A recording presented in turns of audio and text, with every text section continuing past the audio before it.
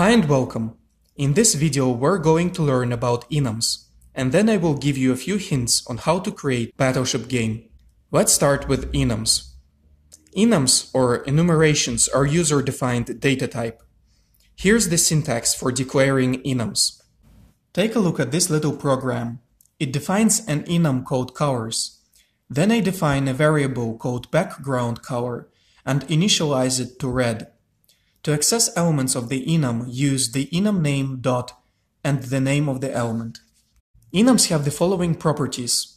Minimum returns the smallest value, maximum returns the largest value, and size of returns the storage size of the enumeration. Enums are default initialized. It starts from the first element and initializes it to 0 by default. The next element is 1. The one after that is 2, and so on. If need be, you can initialize elements manually. For example, if I initialize the first element to 5, the next element is 6, and the element after that is 7, and so on. It is also possible to create an enum without a name. In this case, it's called an anonymous enum, and their elements are visible to everyone.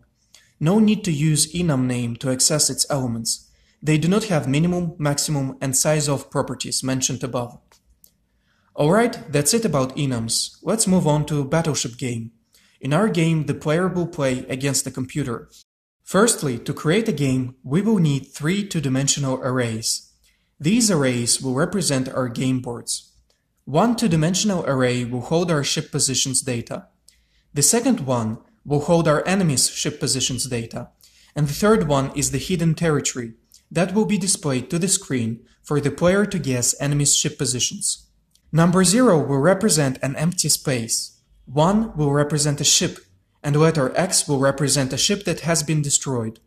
Secondly, we need to somehow track our game states.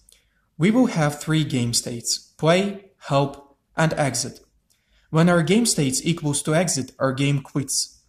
When it is equal to help, we display some information on how to play the game, and when it is equal to play, we proceed to the gameplay. Thirdly, we need to somehow track whose turn is it to play. We could use a boolean or enum data type, it's all up to you. And finally, both play and help game states will have similar code structure. Both game states will print something to the screen, receive user input, and do some logic. Alright, that's it for today. If you have any questions, leave a comment below.